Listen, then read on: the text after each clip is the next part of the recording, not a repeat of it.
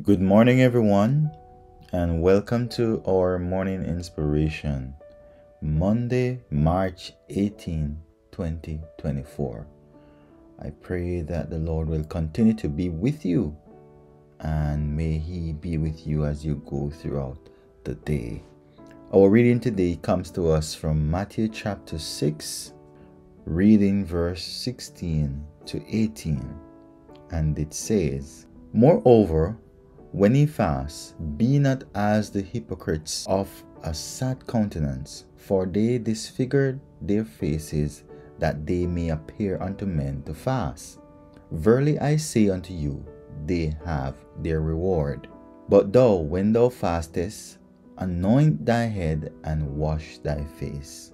18 and last, "that thou appear not unto men to fast, but unto thy Father which is in secret, and thy Father which seeth in secret shall reward thee openly."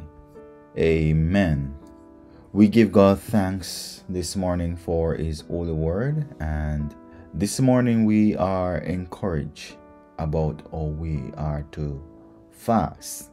The scripture says that when we fast, we do not need to make it a spectacle to others that we are fasting.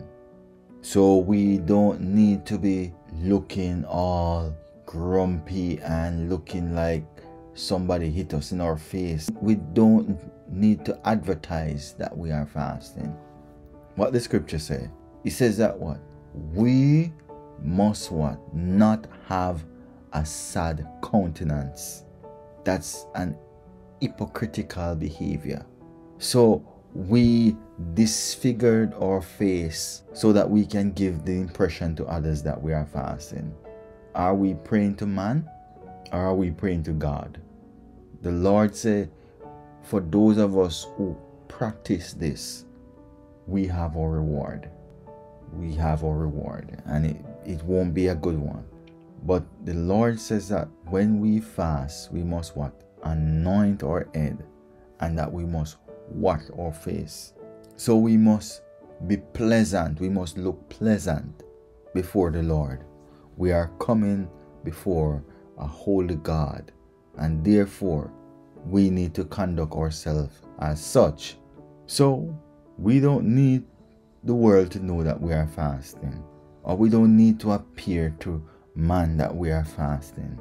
We need to enter into our closet, meaning that it's supposed to be a personal time between you and God, not a time to make yourself into a spectacle. Do you understand? So you don't need to stand on the street corner and pray. I mean, if you are doing a public prayer, that's a different scenario. But I'm talking if you're praying by yourself, find a corner, or even while you're walking, just pray.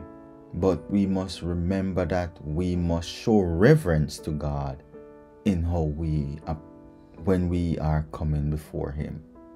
So I pray that we will take the lesson from the reading this morning and use it. We have been fasting for a couple weeks now, 21 days, and I pray that as you continue to fast, as we continue to fast, that the Spirit of God will be poured out on us. Amen. Have a wonderful day.